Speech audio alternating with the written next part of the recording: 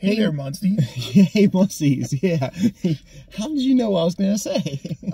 I've seen a couple of your videos. You've been a part of them, yeah. Yeah. So, yes, giant Munsties, big Munsties. We just saw Godzilla X Kong, Godzilla against Kong, Godzilla with Kong, something I think Kong. that's their Twitter account now, their Xer. Oh, okay. Yeah. Thanks, Elon Musk. X, yeah, Kong, yeah. The new Empire, I believe, right? Yeah, that's the new Empire. Yes. I suppose that is a new empire. I mean, they really didn't do anything with it. They just set the ground for the new empire, I guess, in a future sequel. True. This is the spoiler review, if you haven't noticed already. So, yeah, since you're the guest on my channel here, what is your overall thoughts, and honest? I liked it. It was all over the place. It was kind of chaotic. The fight scenes were fun. It wasn't too serious. There was a lot of personality that was thrown into the creatures and the characters. And it seemed like there was a lot of stuff that OG Godzilla fans would enjoy. There's some references, etc. So I had a good time with it. Yeah, actually tons of references. A lot of big references and also some minor ones. Do you remember there was a scene where somebody was talking about an online troll? And he was just like, oh, that Ghidorah 64 guy or whatever. 1964 is whenever Ghidorah first appeared in a movie. Oh, wow. So Ghidorah really 64, yeah.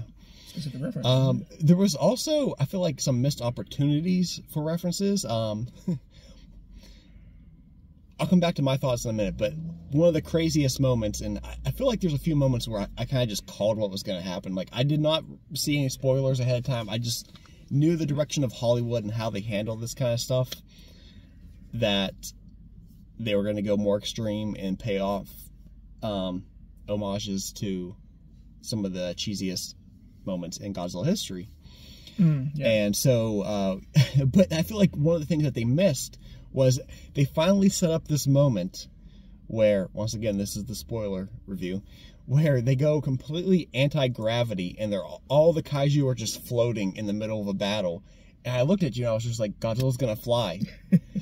Why didn't they do that? Why didn't he just like light up his breath, have him fly across the cave that they were in, and that was that one moment. But instead, I mean, he kind of did fly regardless. He was bouncing off of things. And... Right. It was a missed opportunity in a way, but it was still kind of fun because that's that chaotic scene that I was talking about. Because like, you know, one person was fighting the other person, they out of nowhere, like it was like watching a wrestling match where there's 8 people and suddenly somebody has a chair and somebody else is being choked out. It was a lot of fun, but yeah, I would be cool to see like a flying moment because at that point it could be accepted without being too ridiculous. Yeah. A part of me, okay, I've never been so disappointed in something, but also enjoyed something so much at the same time. Like, I grew up, you know, before like a lot of the serious Godzilla movies from the 90s came out, well, serious, I mean, they're so cheesy to some extent, but before they came over here to the United States, I grew up on the Showa era Godzilla films, which were a lot cheesier, where Godzilla did things like fly. And so a part of me loves the cheesy stuff, but I love the serious stuff more. But I still want to see that stuff. So to actually see the MonsterVerse set this up where they can go completely insane, not have to worry about any logic, just do whatever they want. Because as you see, the Japanese version of Godzilla, the Toho Studios version, is a lot more serious. Godzilla -1 was a lot more serious. Shin Godzilla was a lot more serious. They don't want to necessarily intentionally milk out their franchise and go the silly route. And so if you want something silly, this is like your only chance to get that. With that being said, it's still... I must have facepalmed like 10 times during this movie. Like, I was just... sometimes I laughed at the ridiculousness, and then sometimes I couldn't believe that. I'm like, this is tarnishing Godzilla's legacy, I feel like. Give us an example. The whole example, yeah. All right, just limiting myself to one and not mentioning Pick 1 out of 100. Come on. Yeah, and not mentioning the whole anti-gravity scene that we just talked about. Well, the one guy perfectly explained it. You know, it was perfectly logical. I'm being sarcastic. Right. I mean, it's not even necessarily just the insane stuff. It's also just the tone of it, too. From the very opening shot, it was very similar to how Godzilla vs. Kong started, with that really out-of-place, like, 70s or 80s pop music playing in the beginning and stuff. Older than that. I actually like that, but yeah. No. It was cool. It's a nice you touch. think that was a cool moment in that movie for that scene, just to open up like that? Because I feel like at the end of the day, you're still selling Godzilla and Kong as a terrifying threat, even if it's child friendly and action oriented. But to open up just right off the bat, being like, "Hey, here's some really upbeat music and everything like that," instead of rather something sci-fi or something dramatic for their, like, save that for later on when things get really chaotic or whatever. But right off the bat, they're like, "No, no, no, expect this to be silly." I didn't get any silliness from it. I sort of got a sense of wonder because they were showing you this, beautiful landscape with all these rivers converging and these mountains and strange creatures, you know? They were kind of like giving you a taste of the wonderment of the world before adding any of the danger or, any of the plot. But that's the thing, though. I was feeling the wonderment right off the bat. I was like, "Oh, this is great." And then the music was just like, "Oh, no, this is Hollywood." And I was just like... Oh, okay. It took me out of the moment so much, and I don't know.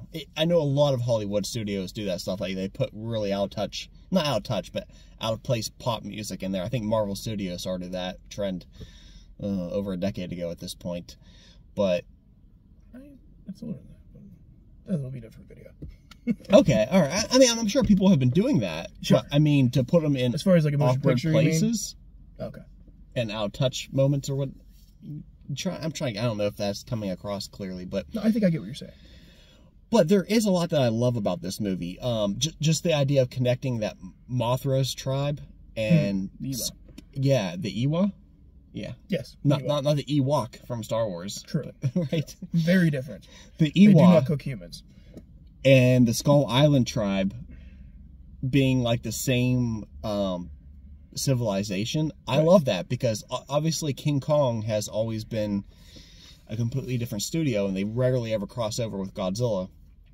But as a kid growing up, I always kind of felt like Mothra belonged in some kind of connection with King Kong. And to actually start to tie those loose ends together for this universe, it was like a connecting piece that's been missing for so many years, in my opinion, as a Godzilla fan. Yeah, that was interesting. And if you notice, the portals that were like owned by the Ewok tribe, they went to other places at pyramids. So it was kind of tying into that stuff that the one guy was talking about in the last one about all the connected tribes. So I think they were trying to maybe lead up to something later, maybe a bigger story for the Ewok. Maybe they built all these monuments. I don't know where they're going with it, but it seemed like that was hinting at it to me. Because, I mean, they already tackled Hollow Earth, so why not tackle Ancient Astronaut Theory? Because they kind of hinted at that, too, so, They kind of laughed at that, yeah, and then... but you're talking about, like, the portals that open up everywhere, and that's another thing. I was like... I think I laughed, and it was fun, but I don't know if I can enjoy it, but just the way, like, Godzilla and Kong were just, like, shooting through those portals and stuff. Like shooting stars, yeah. Like missiles. Like the monster that ate a star.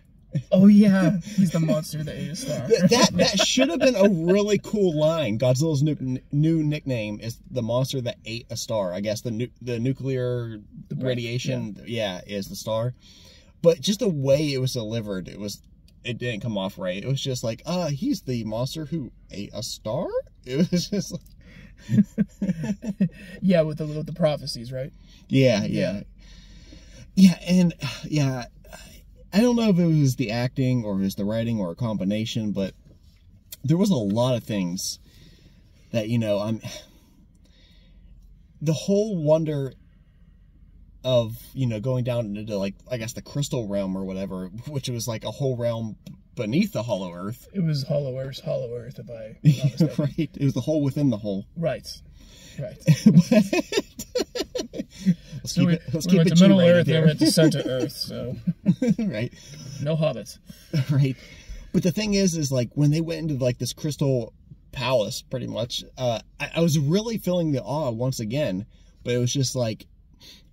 I like the fact that the tribe didn't even need to speak. They could just easily... Because the dialogue was very simple. They could just look at each other, pointed, and we would, as an audience, know what was being said.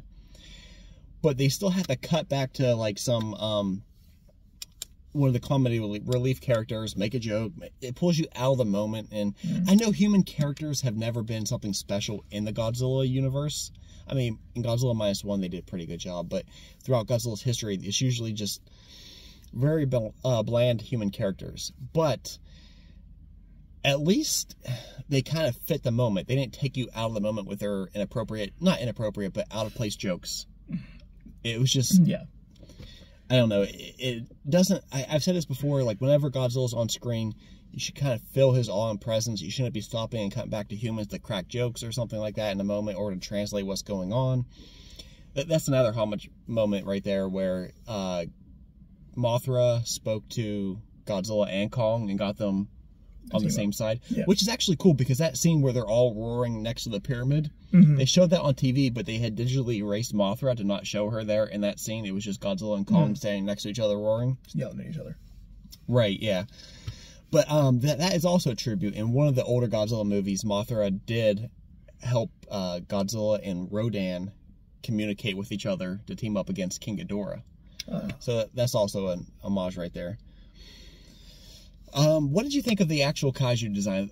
Other than Godzilla and Kong, and a brief cameo of a couple other minor background monsters, like the flying snakes, and the little... like the Hydra thing that Kong fought in the lake. Are you talking about the... the Hydra was ice new. dinosaur? That thing's called You remember the Shimu? name? Not Shamu. Not like the killer whale from... Or ShamWow. Or ShamWow, yeah. It's not ShamWow. It's Shimu. Yeah. Okay. It's an all-new character. The Scar King was also an all-new character. When I saw the toys show up in stores, I was not very impressed with their design. I feel like Hollywood does not do a good job at designing monsters. But maybe I like all the Toho monsters because I grew up with those ones. They're definitely more ingrained. But once I actually saw the Scar King in play, I kind of liked him just like a rival ape. Yeah. I thought he was actually going to be bigger than that or whatever, but no, he was about the same size. Shimu was okay. I wasn't too impressed, or I didn't hate it either way. A little bland. It was on one color, so didn't seem to have a lot of personality. So who knows if they'll do anything with that. Do you like how the bad apes were orangutans and the good apes were mostly gorillas? Did you notice that? It seemed like the gorillas had been enslaved by the orangutans. I wonder if that was going to go somewhere. Maybe they cut it, or it doesn't matter. I don't know. It does seem like a lot of stuff might have been left on the cutting room floor. Or just lore, something you had to read about in a book, or maybe it was in one of the TV shows and we just don't know about it. Yeah, we have yet to actually see the Monarch TV series. But that's the thing, though, is people were actually, like, praising the TV show in the reviews for Monarch, season 1 at least, saying that the human characters were actually quite tolerable. And it seemed like they were going to head in a better direction, but it seems like whoever did the TV show must have been a different producer or whatever behind that than the movies, because the movies is right back down to the dumbed down humans. That's true, but maybe it's a difference in the format with a TV show. I don't know if it's more 22 or 45-minute segments, but you don't flesh need out the characters more. You have more time to flesh out the characters, and you don't maybe need that, or you don't feel the need for comedic relief during a 2-hour flick where maybe things are getting too serious. Now, I agree with you. I thought the humor maybe was a little bit misplaced sometimes. Sometimes it was funny. Sometimes it was nice. But mostly that included whenever, like, one of the monsters made a facial expression. Because you knew what they were saying, you know? Like when they were frustrated or this or that. Yeah, for sure. A lot of people were complaining about Godzilla being a background character to this, which he was kind of a background character in Godzilla vs. Kong also. Yeah. Kong definitely has a lot more human expressions. Toho doesn't really like the idea of Godzilla having human expressions, so that's why they have to kind of put him in a backseat. But that's fair. I feel like they checked in with him enough to, give him a presence and everything, and be like, oh, this is what he's up to. But it was a little too quick, though. Well, he was not the main character. He was busy the whole movie. I mean, he was going from monster to monster, fighting them, slaying them, charging up, and becoming more powerful. He even transformed towards the end of the movie for that fight. But yeah, true. But one thing I noticed, though, is, like, even during all this stuff, like, you see Godzilla rampaging and blowing things up, but you're not on the human level for that, so you don't feel any connection. It's just completely hollow. He's just plowing through. You don't actually feel a threat of, oh, no, Godzilla's coming. They just say, Godzilla's coming, and then we cut to a whole different planet, city, and he's just ripping through stuff, and you can kind of see people getting tossed aside and killed, but you don't feel the dread. It's just... Do you feel like that's something they did better in the past couple of movies? Because I remember a couple of scenes, especially like in the last movie, and I'll be brief because it was one movie we just seen, where Mechagodzilla and Godzilla are charging at each other. It takes a brief shot of like civilians on the ground and seeing the monsters run over top of them. and stomp on stuff.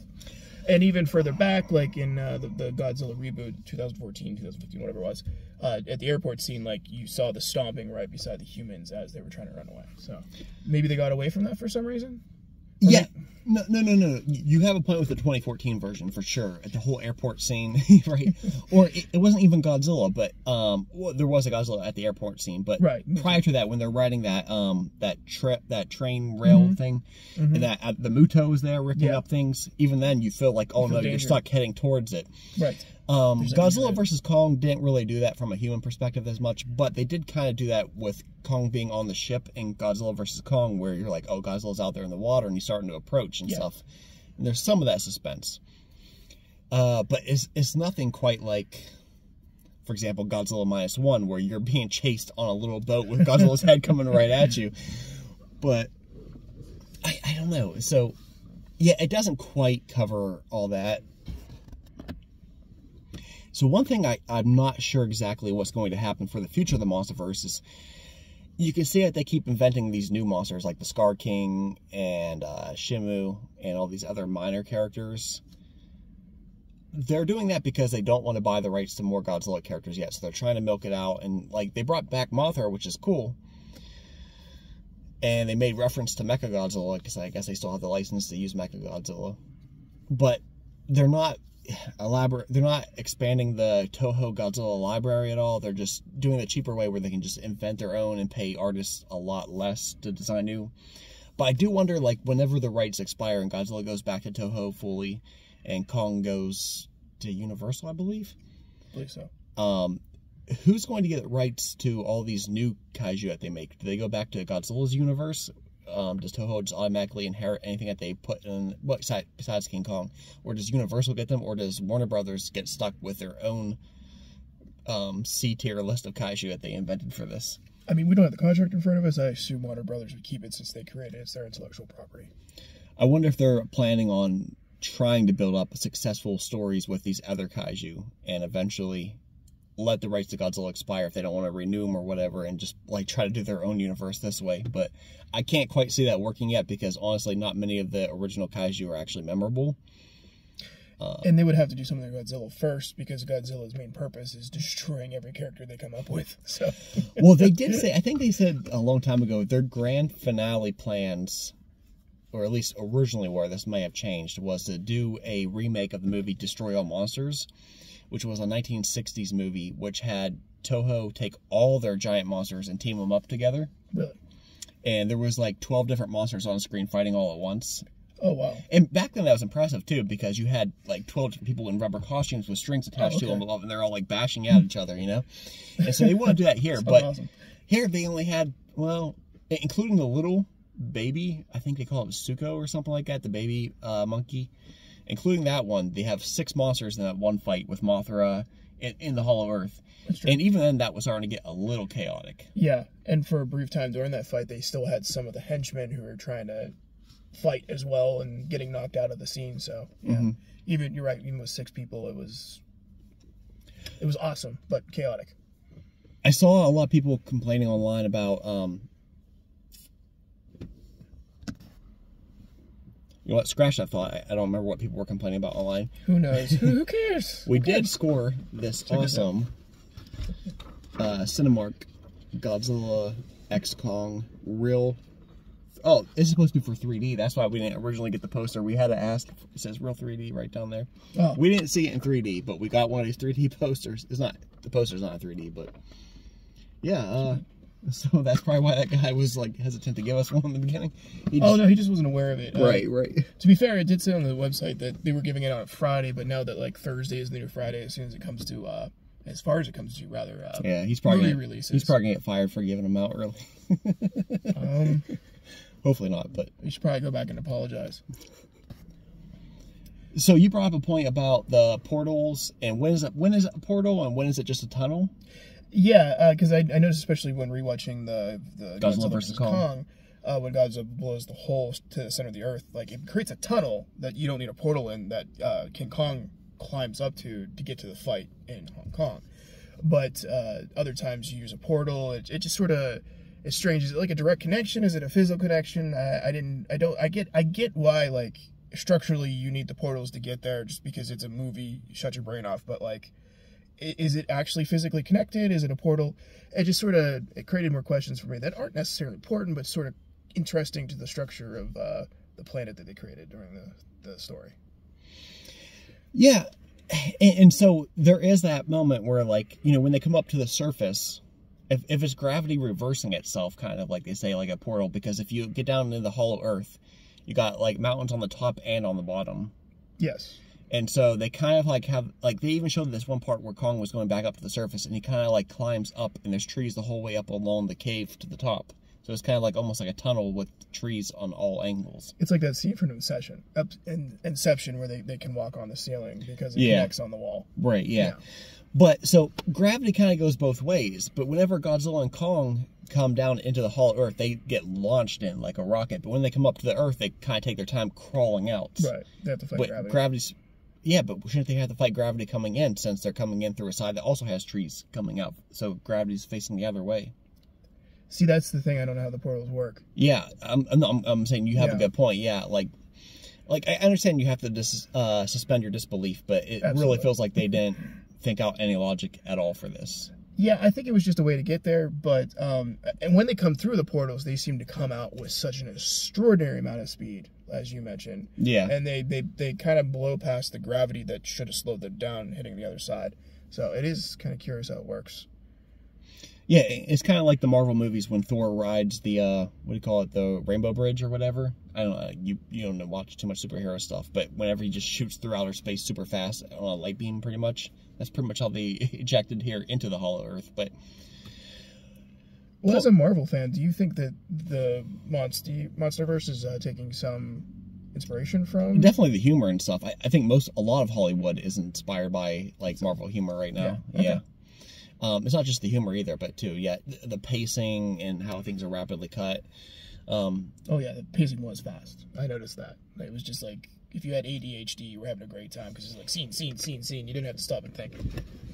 Yeah, and that kind of ties into what I was trying to allude to. I don't know if I finished that thought earlier about how, like, and the Toho Studios version of Godzilla, you soak in the moment of Godzilla being a threat coming to you. And they kind of did that with this movie a little bit, too. Whenever Godzilla was waking up from Italy and stuff, they kind of show some helicopter scene footage of him, like, walking slowly back out to the ocean, which is cool, but there's no build-up to it. It's just like, hey, there he is walking, cut to that, and then they did do some other hyper stuff once he evolved, like, no, he wasn't even evolved yet. I think even whenever he was in his chubbier form, he was still running faster than he ever had before.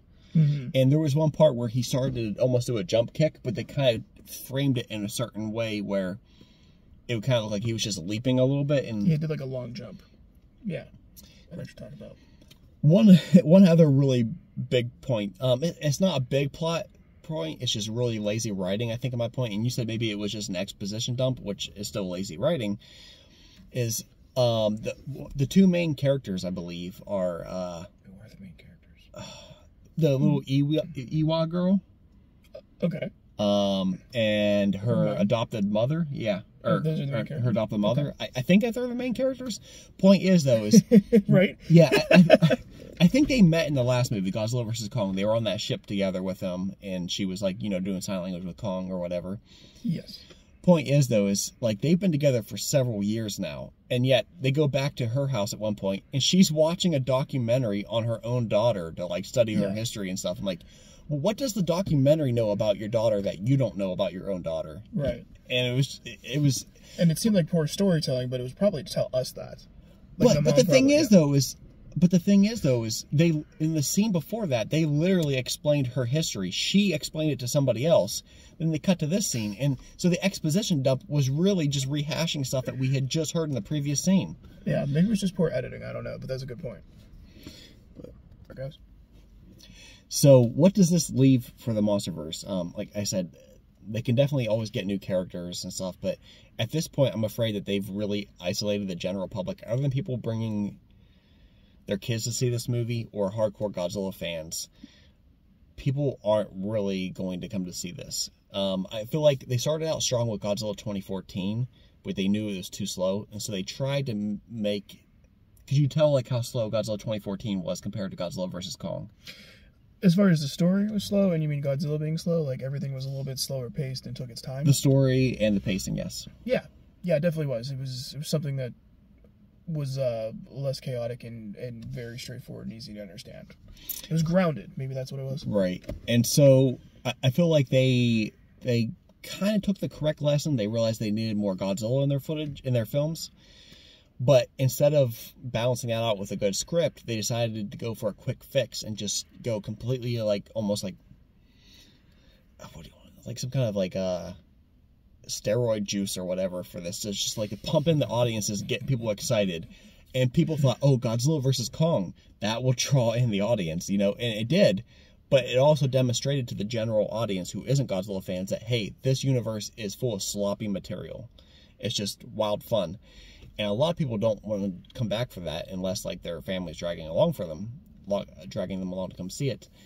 And so now here with Godzilla x Kong, like I said, they cranked it up to 11, and it's just reaffirming to the general public that, hey, this Hollywood stuff, you know, I feel like a lot of people might stumble into this movie just because they heard the good things about Godzilla -1 and think, oh, this is somehow connected to the people who aren't in touch with this stuff, you know?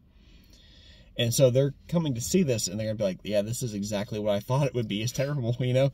From a Godzilla fan point, yeah, you can. There's a lot to like about it, but it will leave you craving more. I don't know how much replay value you're going to get out of this. People might like it in the moment, but by the end of the year, will people still be talking about it? I highly doubt it. And yeah, the pool of audience that this can cash in on is getting smaller and smaller, and you can only go so crazy before you just turn off your audiences. And that's my biggest concern about this. Well, I mean, then like every other time, it'll just wait a couple years and reboot, and you'll have a different tone and a different director. I would like a natural reboot, life yes. cycle, it seems, of it. I mean, how many times has Godzilla been rebooted? And it keeps coming many back, times. You know? But I mean, to be fair, well, no, you got a good point, because because when they first retired Godzilla back in the late 70s, they brought him back, I think, 9 years after that, which... It's so hard to, like, imagine. A 9-year wait, yeah. We're taking Godzilla to the retirement home. For 9 years. We'll visit him on the weekends. And then every now and then, like, it seems like when they reboot him, like, the wait time between reboots gets smaller and smaller. And so, I don't... Yeah, you don't want to wait too long, I guess, because then you risk people forgetting what Godzilla's like. Because people seem to have really short attention spans nowadays. Including me. I've had to pause this video multiple times just to remember, like, what was my thought I was going to say next. But at the same time, you don't want to oversaturate the market. And right now, you have Godzilla x Kong is out right now. Godzilla -1 just came out a couple months ago. And the Godzilla TV show, which came out like less than half a month between. Actually, it was going on at the same time as that. So you have 3 different qualities of Godzilla. Aren't they all telling different kind of stories, though? Because I'm not a native to the superhero universe, but I'm aware that there's different versions of the superhero stories going on all the time. You have the blockbusters, you have the cartoons that are meant for, like, 5-year-olds, then the cartoons that are meant for teenagers, and they're all happening at the same time. Yeah. And then they reboot, like, 10 years later. It's just, like, it's an ecosystem. I get your concern, though. You definitely don't want it to, like... Maybe we are at the point right now. And then be over. Yeah. No. I but I don't think it will be. You know, I think it'll just come back and it'll be special again. Hopefully, yeah. Hopefully. That's true. I can see that, yeah. And yeah, there are different, like, Godzilla -1's definitely very different from this. No, definitely different. But does the general audience know that? They just hear Godzilla and think, oh, it's all the same, you know? General audience, it's hard to say. I mean, I don't know. They certainly follow complex stories with the superhero stories, because that can get pretty complex, and so... Well, yeah, I mean, like, I've tried to explain the multiverse and superhero stuff to you before, and you're just like, oh, nothing matters really there and stuff, and, like, there's 3 different actors playing Spider-Man all at once. Like, can you differentiate between the franchise? Actually, 4, including the voice actor. But that's pretty much wraps up our video review, the spoiler review. Is this a day 1 see for you guys, Musties? Are you going to hold out on this? Do you still have hope for the Monsterverse? I was really prepared for an all-out... just mindless fun, and it seemed like the movie was aware of that and pushed me beyond my limits. Gotta say, I wasn't disappointed. I had a good time. But, you know, you do have some things that could improve in the future, and we'll see where that happens. All right, Musties, thanks for watching. Take care.